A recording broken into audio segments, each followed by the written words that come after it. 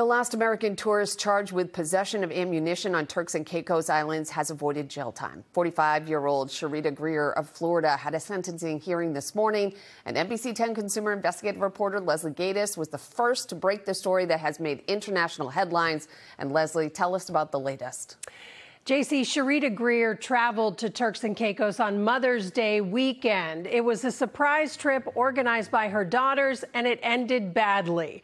Grier was charged with possession of ammunition after 2 bullets were found in her bag as she went through airport security on the way home. At a sentencing hearing today, Grier was fined $1,500 and was given a 23-week suspended sentence.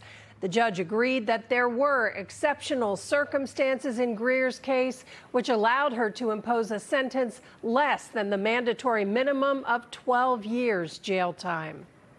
I'm just excited about everything, ready to get back home to my family and my grandchildren. It's been a long time coming. Okay, this is it. You happy to be going home? Grier is on a flight back to Florida tonight. She was one of 5 Americans charged in recent months under the island's strict firearms ordinance.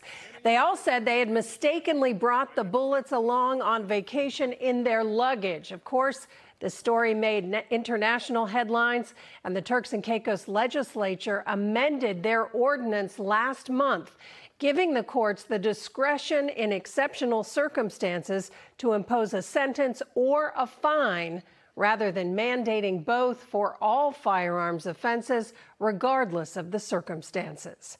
Leslie Gatiss, NBC 10 Boston.